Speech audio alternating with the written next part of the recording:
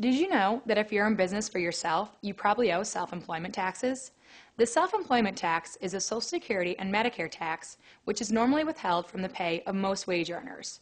However, self-employed individuals are responsible for calculating and paying this tax on their own since there's no employer to do it for you.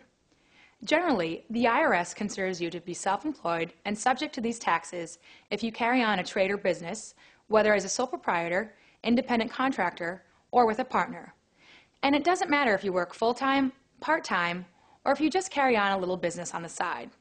Basically, if you're in any kind of business for yourself, you need to evaluate your liability for self-employment taxes.